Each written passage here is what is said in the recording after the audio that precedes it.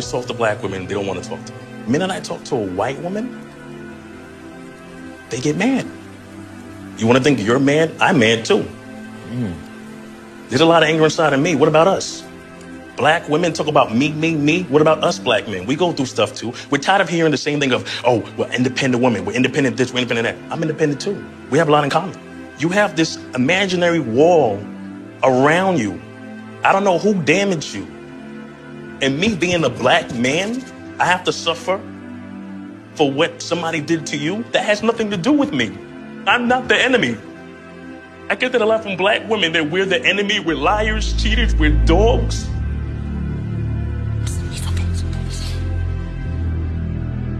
Diary of a Mad Black Man. I have a journal I keep. And then when I show this side to women, they think it's a weakness. It's not a weakness, it's actually a strength. But then when I show this to you, to black women, you don't know how to receive it. Yeah. Because you're so used to being abused. It makes it hard for me to get to know this. Black women look at me and say, I can tell you don't like us. I'm like, what? I don't like you? I love you, but I can't help it if I learn 20 instruments. I can't help it if I play flute and walk barefooted on the beach. And I'm from South Central. I was amazed that you